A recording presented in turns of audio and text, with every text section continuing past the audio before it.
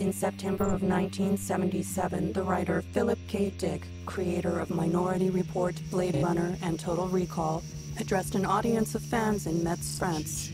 They expected a talk about science fiction, but his lecture explored religion and philosophy as well. To him, all three subjects were deeply interconnected.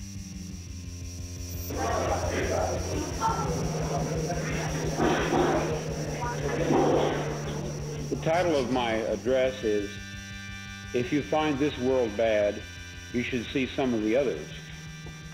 Le titre de mon discours sera The subject of this speech is a topic which has been discovered recently and which may not exist at all. I may be talking about something that does not exist. Therefore, I'm free to say everything or nothing. le sujet de ce discours est sur quelque chose qui a été découvert il y a très peu de temps. We are living in a computer-programmed reality